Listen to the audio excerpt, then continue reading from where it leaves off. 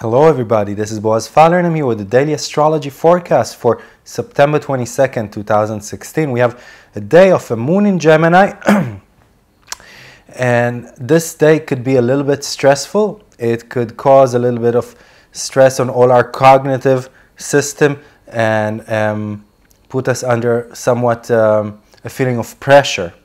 You see, our emotional system and our cognitive systems are not working in sync today.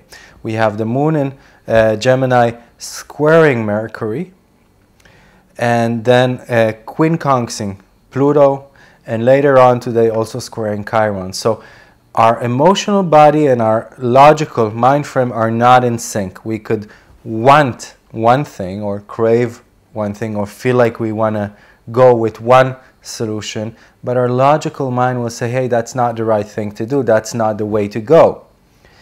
And decision making could be extra hard today, and so the tension. What I would suggest that you do today is just take a step back.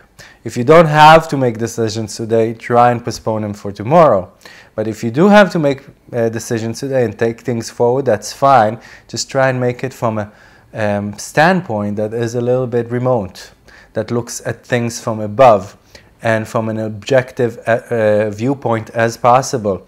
And part of the secret to making the right decisions today is not taking everything on your shoulders and making those decisions alone, but actually asking for advice from people that you acknowledge that can give you good advice, that you respect, that you trust, and that are not biased.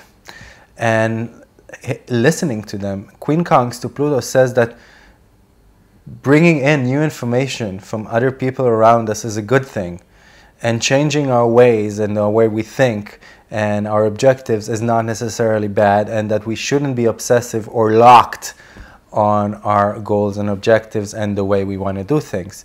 But being inseminated from the outside would only make it better. The square to Chiron at the evening time in Europe and, evening time in the States and nighttime in Europe is about being much more vulnerable and getting much more easily hurt and being reactive from that place of pain within us, and we could lash out. So again, take it into proportions and try to take a step back and view things in a detached manner and not let your emotions rule you later on today.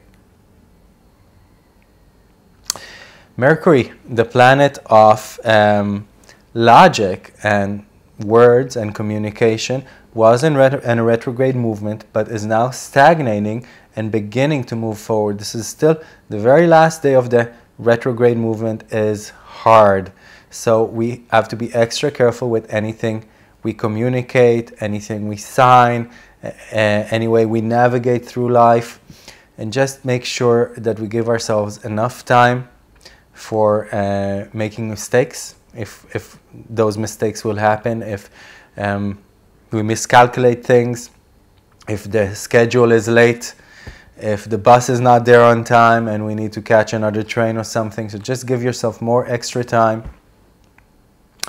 And check the details, the details, and again, utilize people around you to help you making decisions today.